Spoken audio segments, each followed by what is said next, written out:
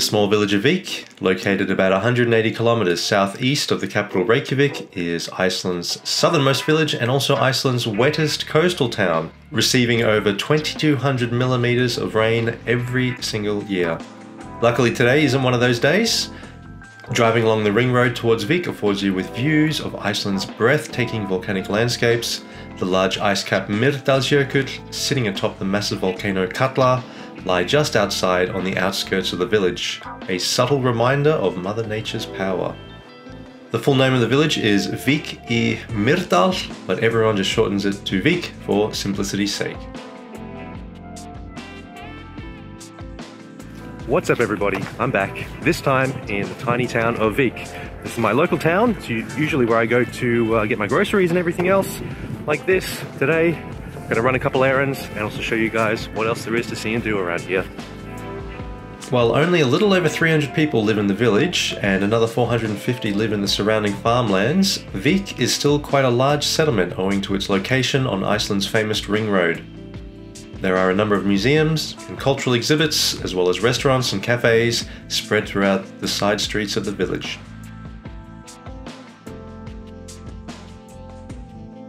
There are plenty of options for accommodation with hostels, hotels and guest houses scattered around the village, and I'll be putting the links to all of these places featured in the video in the description below.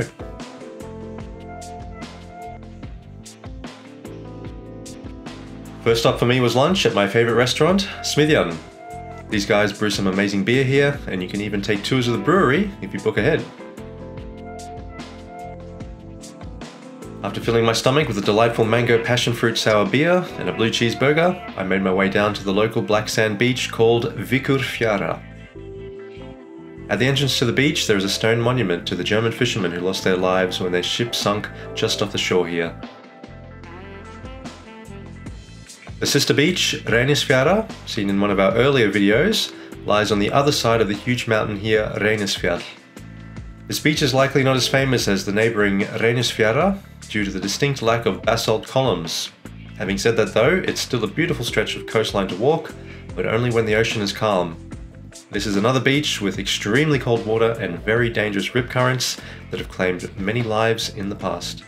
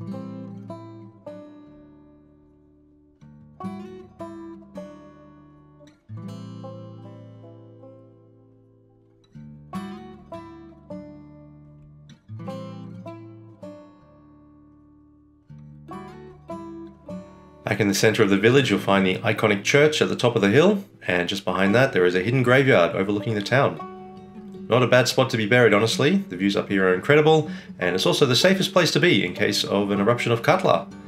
The residents of Vík regularly take part in drills in preparation for the next volcanic eruption, and they meet up here on the hill with the church as it's the safest spot to wait for rescue in the case of a massive glacial outburst flood from Mýrdalsjökull.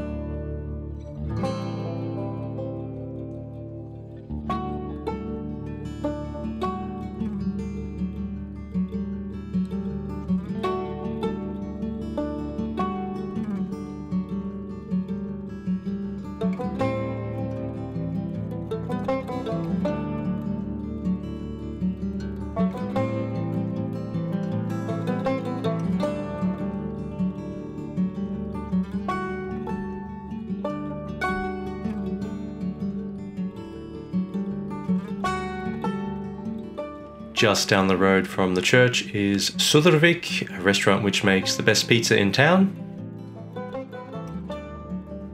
We also have Skool Beans, another place here that gets Vivid Iceland's seal of approval. We featured this place in our Icelandic coffee video.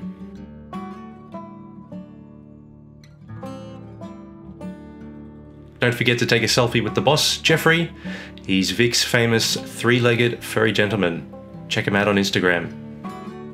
There is a large shopping complex just off the ring road where you'll find a supermarket, cafe, restaurant and souvenir shop all in one location. Next to that there is a gas station with a delicious Asian restaurant, and behind this there is another pub called Strandin. There's also an old boat, cabin slash playground thing for kids with Iceland's best warning sign. Okay, so that brings me to the end of my time here in Vík. Great little place to stop by, have a pit stop on your drive through here on the south coast.